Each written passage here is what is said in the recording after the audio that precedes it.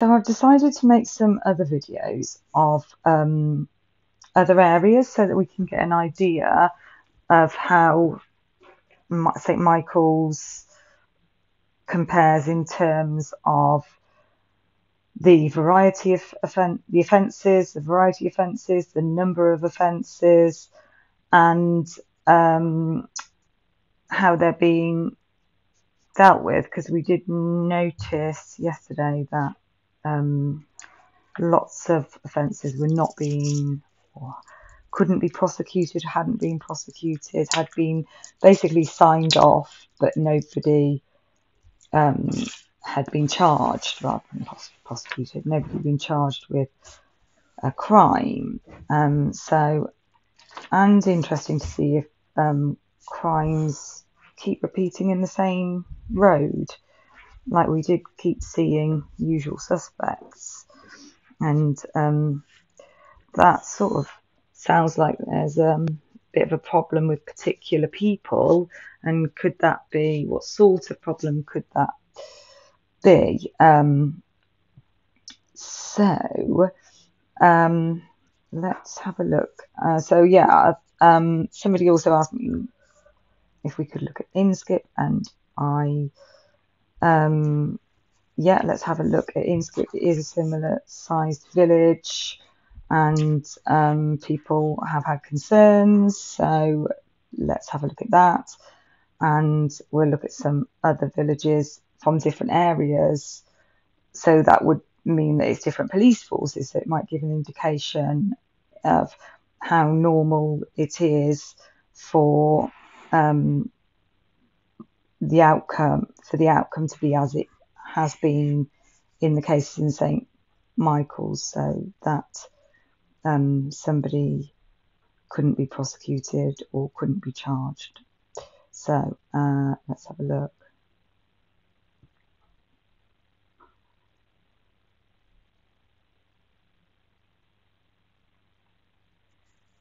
Inskip comes under Great Eccleston Inskip Policing under Lancashire Constabulary. So we're in February.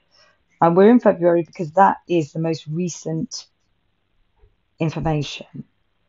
They don't have anything for March yet, and we're still in April. So we're starting with February. And it looks like, bloody hell, look at all these violent stroke sexual offences. So violence and all sexual offences. But obviously we're just looking at a pie chart. There could just be two of, 3 and 1. Actually, it'd have to be, wouldn't it? Let's have a look. Maybe it is 3 and 1. It is. Okay, antisocial behaviour on or near Preston Road. Right, Preston Road is the road going through Inskip, the main road. So, let me see on this map rather than going to go over to another video with Google Maps where I show Google Maps, but first I show how, before I look at this offence on Preston Road, I look at how St Michael's and Inskip are connected physically, by which road they're connected, basically.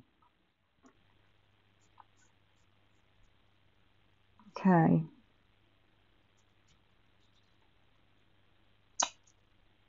Hold on. Let's just get a bigger view. So how does it connect to St Michael's? It connects over Pinfold Lane. It connects to St Michael's. Pinfold Lane. St Michael's Airfield. Hold on. Oh yeah, and if you turn left, you go onto Hall Lane. Right. Okay. So this main road that you see is Preston Road, where the antisocial behaviour was occurred in February. Now, violence and sexual offences in February. We'll look at January in a moment. So Pinfold Lane, that's the long road heading to St Michael's. There were 2, and they're both under investigation. So this is more positive in the fact that they're under investigation. And there's we haven't seen that with any of the St Michael's ones. None of them said under investigation and left it at that. It was oh god, I can't remember the terminology now. And South Drive. Okay, South Drive. See if we can find South Drive without putting it in.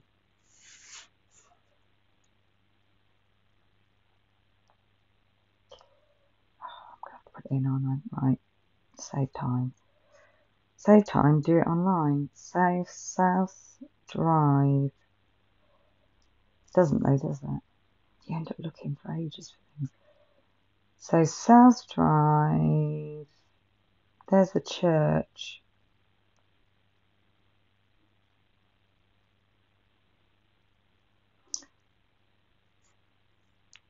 There we go, South Drive. Okay. Now, let's have a look at January. Oh, yeah, and I don't know if I said, because I've started and stopped making videos, as in I kept messing up and having to start again. But Inskip is around the same size as St Michael's, around 700 people. Well, it's a bit bigger, slightly bigger, 800 or so. So we have, in January, there was antisocial behaviour, vehicle crime, violence and sex. Now, let's make sure, just in case you haven't listened to the video before, violent, where it says violent stroke sexual, it does not necessarily mean that there's been a sexual offence. It could have been a violent offence. It could have been a sexual offence. It could have been a violent sexual offence. Well, I guess a sexual offence is probably a violent sexual offence anyway, isn't it? So, or is it? Is flashing a violent sexual offence? I don't know. Is it just a sexual offence? Answers in the comments on that one. Right, on that note, so on or near Roseacre Road there was some antisocial behaviour. We won't bother having a look at that for now. Violence and sexual offences. So violent and sexual offences are all under this category, but it doesn't mean they are violent and sexual offences. It means the category is called violent and sexual offences, so that it could be a violent offence or a sexual offence or a sexually violent offence. Sorry, I'm repeating myself, but I just want to make that really clear. So on or near Preston Road, and we know that Preston Road is the main road going through Inskip. So let's go a bit smaller. This is Preston Road, the B529. Where's it going to say Preston Road? It's not, is it? Unless I put it in. Or it might. Let's put it in anyway. Preston Road, Inskip. Right. Okay. So, actually, it will show us on that website precisely where that occurred. So let's have a look.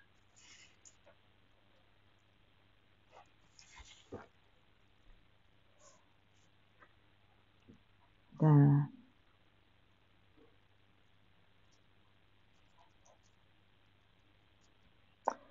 On the road itself. Bit strange.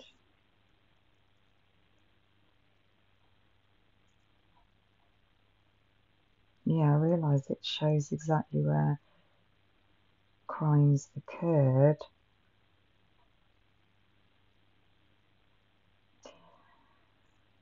Since yesterday. I hadn't been looking at this little map. Okay, so that was January. So I'm not going to say online where the residence in question is or was. I'm assuming it's still the residence, but it's not any of these addresses that have come up, I can tell you that. So make of that what you will. I think I'm going to stop this video here and do a separate video regarding other villages that are around the same size as St Michael's that are in different areas, so we can look at how if they've been addressed. Oh, I didn't have a look at, what did it say? Under investigation. So this is under investigation. So is this the same police neighbourhood team as St Michael's? This says Great Eccleston and Inskip policing neighbourhood. I feel like the other one the St Michael's one might have said that. I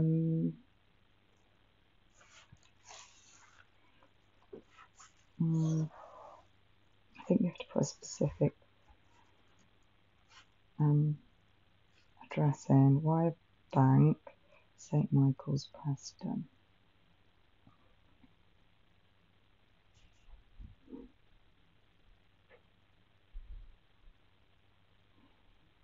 Go to crime. Yeah, same police team, same neighbourhood team. Okay, right. So, and I just want to double check how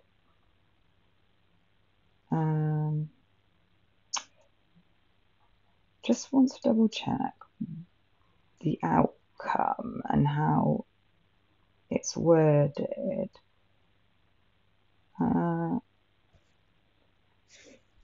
I know that one is under investigation in February. So some are still under investigation, but lots, from memory, lots had been signed off as unable to. Oh no, we've got 2 that are under investigation. Has this changed since yesterday? And one that says unable to prosecute suspect.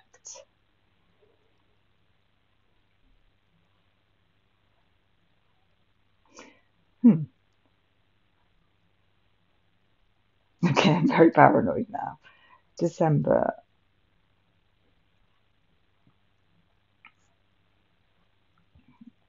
Just refreshing. So December just had antisocial behaviour. Did it? Oh my gosh.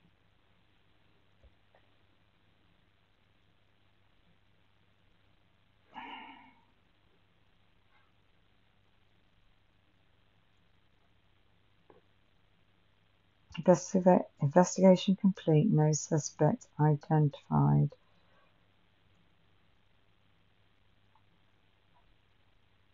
October. Just I need to compare it with yesterday's video. I've got a little bit paranoid now.